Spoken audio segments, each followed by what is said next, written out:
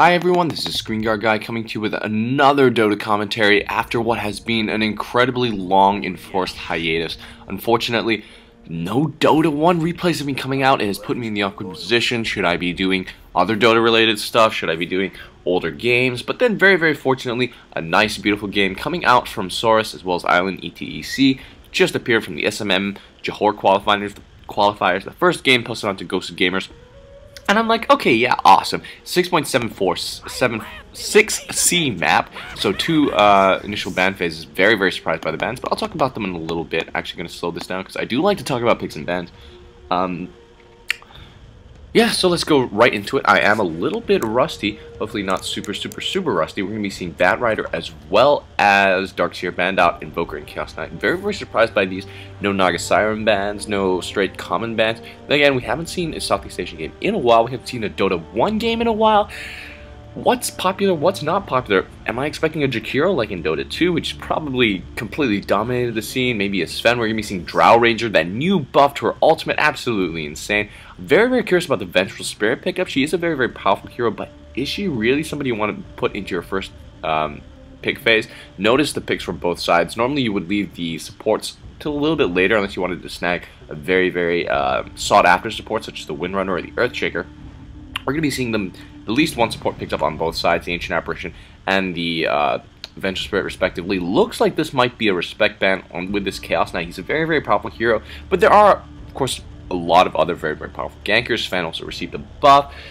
Is the Chaos Knight a respect ban? I have no idea. Saurus as well as Island ETEC are completely new teams to me. Lich will be picked up.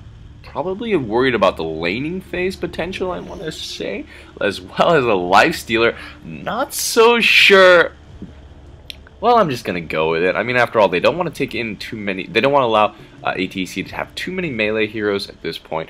They're going to want to try and win this game early, so I'm not so sure if banning late game carries might be the worst. Drow Ranger, of course, a very strong late game hero, but I don't feel that Saurus have a lineup that want to go very late. Then again, that's just me. ETEC don't have any late game, really late game heroes either. Furon does work very decently, especially with that global teleport.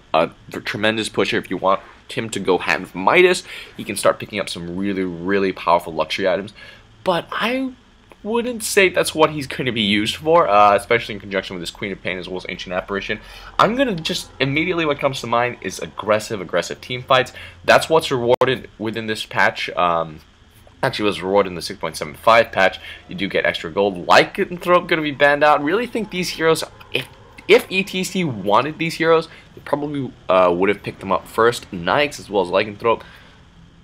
Maybe not the best use of the bans in my opinion. We're going to be seeing Thrall picked up. I do love this hero. We haven't seen him in forever. Saurus, come on, pick something cool. Like a Sven, no. Somebody we haven't seen in a while. Come on. I love fringe picks because, well, for starters, it gives us a little bit of an insight. How do you play these heroes? And on the second, well, it's just more fun to watch in standard games. KOTL is going to be picked up. Very strong pusher. Of course, we'll counter that Furon a little bit. Gonna be able to try and at least keep the creep wave firmly rooted against the, oh my goodness, I almost said Dire Scourge. It just shows how much Dota 2 I haven't been playing. I don't cast it yet. I may have to, as I was saying about the lack of replays coming out for Dota 1, but I'm not so much a Dota 2 fan, and there are lots of great casters for that. If you guys are interested, or if you guys really want me to cast a Dota 2 game, I could take a look into that. There are some very high level pubs that I really was interested in, and you know, there's that Dire Tide where they've been killing Roshan in about 2 seconds.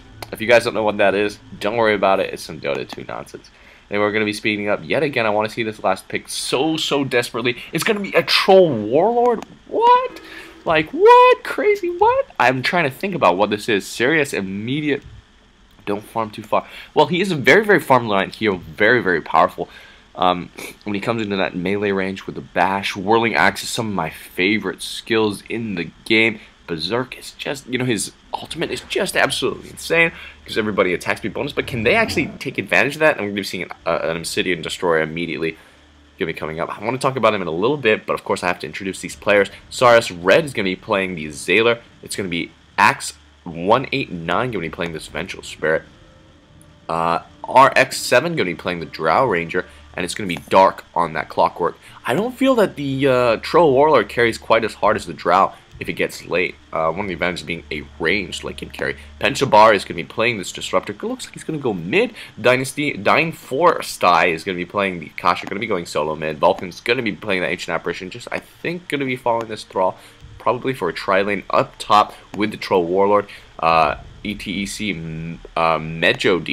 Melody, oh my goodness, is going to be playing this Troll Warlord. Is he going to go jungle? Is he going to go top? Who knows? Furion seems more suited to jungle. He's going to be played by Materu. He's judging by his build. Maybe he hasn't picked up any clarities. Ring of Basilius plus the Tango. It's a bit unusual if I saw this in a pub. I don't know what I think, but you know, it might work. Let's just see how it goes. And we're going to be seeing 2 Slippers of Agility. Now, I want to talk about the Troll Warlord. He does probably need comparable amounts of farm to the Drow Ranger in order to be effective. Does he need quite as much? I don't want to say that, but no, he does need. I'm going to say it. He does need a similar amount. We're going to be seeing Saurus RYX140 going to be playing that Obsidian Destroyer. Going to give the Queen of Pain a very, very hard time. Astral Imprisonment is such a great skill. Steals the intelligence, then plus the Essence Aura. Feels like you're walking on thin air. Then again, Obsidian Destroyer, one of the few heroes you can actually get the passive on, and it actually isn't the worst thing in the world you could do.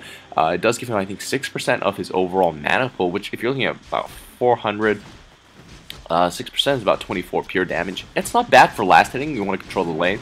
If you want to take about 1 level into that, it's also pretty good. And Essence of Aura, of course, one of my favorite spells in the whole game. Gives everybody around you, if you cast a spell, a chance to, you know, regain some mana pool. It's just too good. And then we see the Astral Imprisonment Harass starting things off. I'm gonna just drop her mana right then and there. Expect this to happen a few more times, especially when some creeps are in range, like they're about to die. Deny some EXP. It's just absolutely fantastic. I love doing it. Trying your nearest pub game.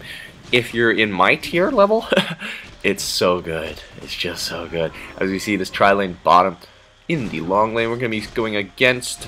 I'm sorry, in the short lane. Yes, it's the long lane, isn't it? Gonna be going against this Furion. In short lane, gonna be having, I think, a not good time, as we see a bit of a go gonna be made on this Obsidian Destroyer. Not good time, I want to say, because, well, tri-lanes, for starters, you're not gonna have a great time farming. Even with those treants to help you farm, it's very, very difficult. This one, Clockwerk Goblin, a melee hero trying to do it. Don't know how he's gonna get farm at all against, I think, 3 range. We're gonna say, if we're gonna be honest, yeah, it's 3 range. So, yeah, it's gonna be a tough one. Anyway, both sides on this side going to be trying to go for a bottle. I'm not sure if that's going to help you Kasha at all. If you don't have the mana to use any of your spells, you're sitting in lane. It's just very, very technical, very, very hard to do. As we see up top, the pulls coming in. Great job. Troll Warlord definitely going to get the farm. And I'm about to sneeze, but I didn't sneeze. You know that feeling you get when you really, really want to sneeze and then you don't? Ah, gosh, I just had that for the past 2 minutes. Not good, guys. As we see Furion, once again, he's turned on the Ring of Basilius. Not so sure why. He wants to push out the lane a little bit. The thing about tri-lane is you sort of commit your stuff, and I'm not so sure what's going on here. The Azaler continuously using those Illuminates really, really does want to push the lane as well, trying to get some early towers, I guess. They really want to end this fast, both sides. They want to start, knock down the tower, then go ganking. It's one way to win the lane. When you devote, of course, 3 heroes to a lane, you kind of really want to get more than just farm because you're not getting as much EXP. Between the 3, you want to try and at least get a kill, because, well, if you devote so many heroes to a tri-lane, that's sort of what you put yourself into. This, you put yourself in a position where you not necessarily must be aggressive, but if you're not, it doesn't bode well. But then again, the other teams also put themselves into a tri-lane, so I feel that you just need to do better than the other tri-lane, which I don't think they are, especially when you consider that the other tri-lane does have, of course, more range against melee. Oh my goodness, look at that Queen of Pain dropping very, very low. This could be a bit of a mistake, taking, I think, some harass. That's not necessary at all, but she, of course, does have her bottle. She's going to be bottle crowing easily. We're going to be seeing, of course, Drow Ranger plus Mental Spirit. Command Aura has been skilled, so they are going to be going for quite a very, very, very aggressive. Ooh, that is a lot of unnecessary harass, and she may actually pay for that with her life. Whew, I thought she was going to have to magic missile a creep. Yes, what was I saying? Drow Ranger, wow, picked up the bottle, actually. That's pretty... No, she's got a south. Yeah, very, very aggressive. go as we see True Shot Aura going to be picked up. The True Shot Aura, which of course has been recently worked. It's really powerful now. The 2 Aura heroes, my goodness, I don't know how hard they're hitting for. Like, normally you would not get an Aura early on. It doesn't give you that great a benefit, but certainly in conjunction with the 2, if you can max, I think, a level 4 Aura by, let's say, level 11, which of course when you would normally do it, let's say level 9, the pushing potential is just absolutely crazy. It's absolutely insane. I mean, you're probably going to skip out on Howl, actually, which is the Scream of Terror, which is, I don't know, it's an alternative build. It might be good. I love this combination. Mid lane, we're going to be seeing the go with the Shadow Strike starting things up. Of course, not enough.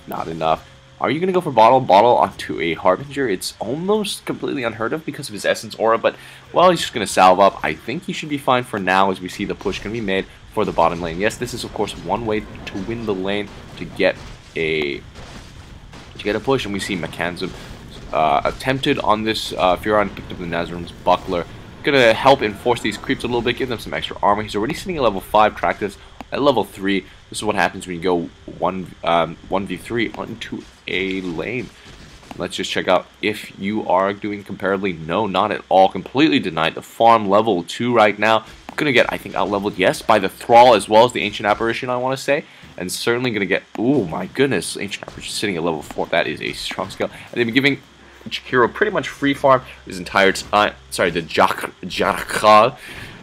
Pretty much free farm the entire time. Gonna pick up a poor man's shield to deal with creep harass, really. This is a 1 lane in that regards, because they've done much better, I'd say, than this bottom trilane, even though this bottom trilane is about to get themselves a tower, and they probably will start roaming then. Vengeful Spirit's Magic Missile early on, not something to be ashamed, not something to be underestimated, as we see Furon going to be taking, I think, a little bit of right-click damage. Magic Missile, oh, going to drop the first blood, did not need to drop that. Very much overly secure, I think, with his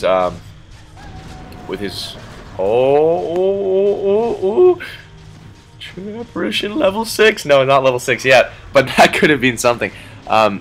Very much, I think, too overly confident with the Treants. Should have hung back a little bit. See Obsidian Destroyer.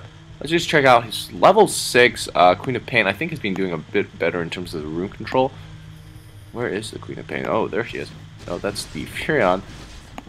Queen of Pain. A little bit better the rune control. Also hitting level 6, almost at 7. So slightly ahead of the Obsidian Destroyer. They want to get some levels onto Furion. He's sitting at level 5. Wants to get level 6 as soon as he can. Start spamming that ult to push the creep wave against. And, well, go insane, basically. As you see, Helm of the Dominator going to be picked up in Troll Warlord. Is he going to dominate a creep and do some ancient stacking? Is he going to dominate a creep, just use it to gank? What? I have no clue. I see Vengeful Spirit as, once again, do not underestimate that Magic Missile. Doesn't have swap quite yet. Furion, I think they hate you. I think you must have done something to them. Materu, you must have, like, I don't know, beat up their parent or something, because it looks like they're going to go for you. As I say that, Vengeful Spirit moves away, so whatever you did couldn't have been that bad. Oh, Ancient Apparition, gonna scout things out. He's gonna get caught out. Ooh, a few right clicks. Cold Feet's gonna be going on, and that is the end of that gank attempt. It's just going to end with some unnecessary harass. Well, at the very least, Clockwerk Goblin isn't dying, but he is very much an earlier game hero than what you would say. So, if he's not hitting 6 by now, it's kind of useless. They did give him that solo lane, intending for him to get the levels, although probably not for the farm so much. He didn't really get either, so it is a bit of a lost cause. They're going to be playing very down with this hero, as we see the Whirling Axe is going to be going off. Here comes the Ancient Apparition, as we see a bit of a go with those cogs going to be moved up. Very nicely done. Windrunner just going to get out, but glimpse back in immediately. Going to be dropping to the right clicks. Clockwerk Goblin also similarly falls. Too much, what can you do? As we see, here we go. Smoke at his seat. Big gank. Nothing's going to happen. If you go in, you're going to die. Oh, Illuminate plus the Magic Missile, but straight off with a Furon. Go. As we see, Teleport's going to be coming in. Ooh, what's going to be happening? I don't think you can do much. Rocket can be moving forward. Probably should get a bottle and use the rockets to farm. Might not be a bad idea. As we see Queen of Pain getting virtually free farmed here at the bottom. With that bottle, it's, I think, a little bit too much. Let's just check out what you've got. Check her out. He's got the boots. He's got the boots of speed, Everybody's got boots of speed. What's one of the great things about boots of speed about this particular patch? Well, boots of speed now cost 450. I love that. I love the fact, and just what it's done for support means they can get their items earlier. It's just so very good. I mean, they don't want to upgrade their boots. It's not they don't want to, but very, very unlikely that they will be able to level 7 on this Harbinger, as we see these Furion going to be moving forward. Oh my goodness, bottom tower almost completely gone screen paint. Just to be a bit of harass. Those frost arrows so very, very good with the new buff for the frostiness, shall we say, added frostiness. See, Ancient Apparitions Ice Blast gonna completely miss. Yeah, it did. Up top, big nothing's gonna be going on right here, right now. What do you do if you're a Clockwerk Goblin and you really, really, really, really desperately need the levels, like incredibly now? You can't go jungle for them. It's really, really a tough question. You need to start being very, very aggressive. You need to go out with, let's say, your supports, and you need to start pushing down towers, or start defending them. It's a very, very greedy style of play, and what it means is probably Furion's going to be coming in, and we're going to see a bit of an engage. There's a Sprout going to be going off. Magic Missile right to his face. Oh, Sonic Wave. Hang on a second. What was that? Going to be restarting this replay. Wait a minute, guys. Hey guys, we're back. We just had a what the heck? Just had to fix the animations a little bit, but Sonic Wave, it doesn't appear to be showing up.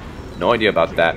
No idea what to do about that. It didn't seem to work. As we see an exchange of heroes. Let's just check out the score really, really, really quick. It's going to be 4-2 in favor of the Scourge. What is this, actually? This new items thing. I kind of like it. I don't think that was there before. Anyway, what was I saying? Yes. Come on, rocket. Rocket, man, rocket! Our warriors have engaged the enemy. Okay, well, I guess he figures it won't kill him. Seriously, not even a rocket attempt. Thrall get level. He does need the levels. Not yet level 6. That's, I think, their only consolation. But of course, Thrall is more of a support, and his skills are more useful. Him underleveled is still slightly more useful than a Clockwerk Goblin underleveled, which is basically useless and even harmful depending on those power cogs.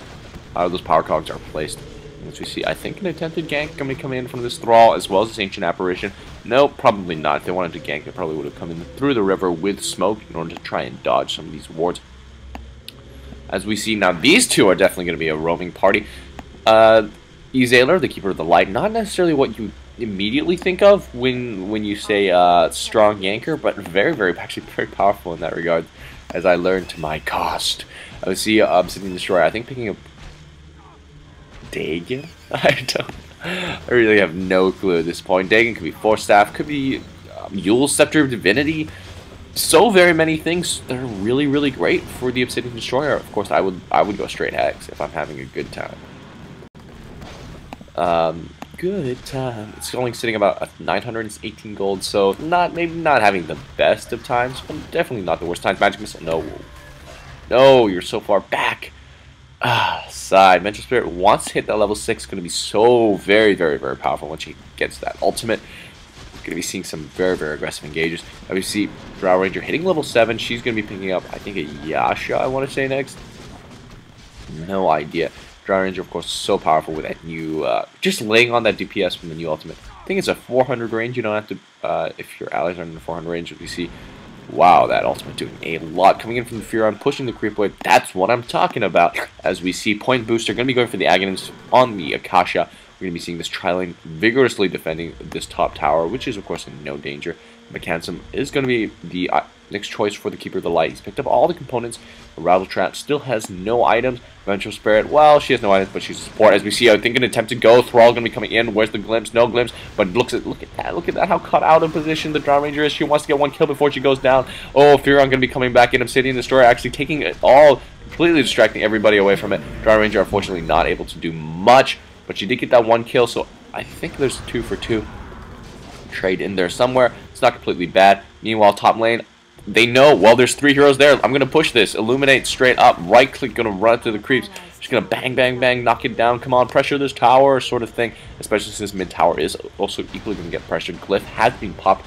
Nice draw out right there. Are you level 8? Wow, Queen of Pain sitting at level 10 as the Furion sitting at level 9. Chasm completed. Middle tower is going to be going down. Roche will be the next call coming in from Melody. Will top tower similarly follow? It's going to be taking a lot of damage. Ancient Apparition Ice Blast is going to come in, try and clear the creep wave a little bit, but it was a little premature. We're going to be seeing a lot of auras going to be coming in right here. Furon's going to be jumping right there. You have swap, but there's no follow-up damage. Troll Warlord is well on his way. Sorry, Thrall is well on his way. Troll Warlord is doing the Roche thing. Yes, you can do this easily with the Helm of the Dominator, but just with some lifesteal as well. Keep in mind that Bash does go through Magic Immunity. Yasha going to be the next item of choice on the Troll Warlord. I like it. I like how fast he's getting farm. As I say, Troll Warlord, is one of those heroes who does need a lot of farm. So I like how he's able to do it. Not very many heroes can do it, especially if you're, if you're as, I think I want to say, as frail in the early game as the Troll Warlord. So being able to get that farm, muy impressivo. I don't know. I don't know what I'm doing. As we see lots of Wraith Bands, as well as a lot of basic agility items. I mean, hitting so very, very hard. Sitting for 168 at level 8. That is not bad. That's not bad. They must know Roche is being up. No, but they don't have any wards. I think a slight mistake, especially if you're playing against the Troll Warlord. It's one of the things you can do. It's kind of like if you're playing with against an Ursa, you want wards up in that Roche pit. As we see, they want to make it go for the mid lane. Illuminate could be starting all things off a little bit premature. Not gonna, actually going to hit a few creeps. So that's not bad. Deny that. Yep. Not going to get that one in time. As we see the mid lane, going to start getting pressured. Tower advantage, of course, for the Scourge at this point. So they want to try and even things up. Ancient Ice Blast going to start things off. So much damage coming in. Vengeful Spirit looking so low. Scream of Pain. Ooh, yes, going to shatter. Plus the Sonic Wave. We saw the ground move, but we can't see the animation. No idea what's going on with that. We see top lane. Oh my goodness, going to get completely slowly but surely pushed. Global presence of this Furon, super annoying, especially with that mech. It hasn't picked up boots, but the auras he's giving off, the immediate sprout. Oh, Drow Ranger completely cut out of position right then and there. What can she do? Kills going left and right in favor of the Scourge. What can the Sentinel do? Apparently they're only 4 kills behind, but they are quite a few towers. 1 tower, actually. Not that far behind. Wondering if they can make the comeback.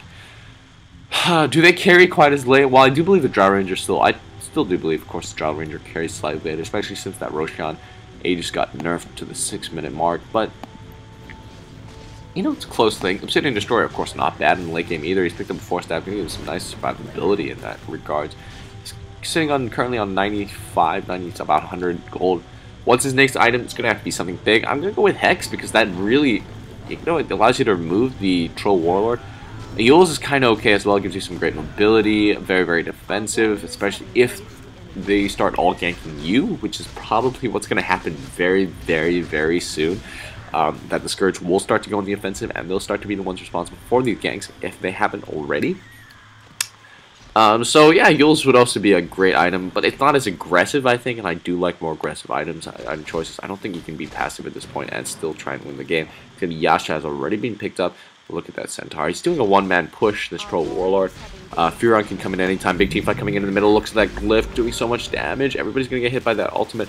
Oh, teleport out immediately from Vengeful Spirit, but she's going to die anyway. We see it go in. Go for the Azaler. Going for the Azaler. Going for the Azaler. Taking so much right-click damage. Wall is just going to miss him. Look at the beautiful creep blocking. Going to pay match to pick up the Keeper of the Light. Beautiful creep blocking. We're going to be trapping that Clockwerk Goblin and Scream. Oh, Scream. Immediate power clogs plus Sprout. They really want to be in there together. Monster kill going to be going off. Ultra kill just for Dynasty. Oh, Blink plus the Scream of Pain. I think this is another tower. Glyph has already been used. Everybody's dead right here, right now. Look at this Troll Warlord bashing down, having absolute free farm, do whatever he wants on the bottom lane. 4 heroes, one of which is a Furon, the best pusher in the game, one of which is a Queen of Pain, who can literally clear creep waves in one shot. Look at that tower just absolutely melts, and I want to call this game over for the Sentinel. Blink backwards. That is quite a tease, I want to say. Immediate teleports out. Whew, quite a tease indeed, as we see Furon going to be going up top Dagon. Ah, Necronomicon. Yeah, sure, that's great. Of course, it will greatly enhance his pushing capabilities, and is just absolute nuisance to deal with. Especially for the other team. You kill it, you take pure damage. What? What? And of course, Roshan is firmly in the grasp of the Scourge side at this point, and they can, in terms of map control, they can take it whenever they want, whenever their heart desires. He has been stacking Ancients with the Centaur. And he's going to be doing a absolute gem of a job farming them. This is gold right here. This is gold. You can do it, of course, with the Helm Denominator. It's really, really, really powerful. Look at that. Using that ultimate. Just wear them down. Don't want to take too much damage. But, of course, once you have the Helm Denominator, you're hitting with probably the attack speed of some sort of meth. What is it? What's the cocaine addicted Tetris player? You find it very, very difficult to, I think, take too much damage. At least nothing that you won't gain back immediately. Of course, you don't want to be caught with low health and die, especially not at this point in the game, but you do have your Aegis, and I think he's being a little bit overly cautious. Tower not quite yet in deny range, smoke immediately coming up, and this is what I'm talking about. This is them going aggressive, and they can probably do it, just these three heroes alone. Cold Feet plus the kinetic field going to keep somebody in position. Screaming Pain, Sonic Wave, right clicks, Furion jumping in with a Sprout if you need it. It's a little bit too much. Fortunately for the Sentinel, though, these guys aren't going to find anybody. They're screwing around in the wrong part of the jungle. Not, of course, that there's any way they can know that these guys are coming up. Well, short of getting, like, peppering the place with wards. I just want to check out the levels really, really, really quick. Well, not that quick. Let's check out the levels. 10-7, 10-7, 7 against 13-11, 8-7-3. It is very, very firmly in the grasp of the Sentinel. Don't know what else really they can do. 2600. I'm seeing ETEC Vulcans. Is that the amount of gold he has? Because in that case, Saurus, you guys are really, really in a world of hurt. As we see. Is that how much you got from, like, doing this? Melody. Oh, Manta style going to be picked up on this Troll Warlord. Level 13. Wow, he hits hard. He hits hard. Just want to say that. Boom. Urn of Shadow is going to be picked up on Calder. Probably going to go for something else. Snakes like a 4-staff. Mech already being picked up by the Furion. You don't want to get too many mechs. You don't want to get more than one, actually. But we have seen quite a few. Pipe, maybe even.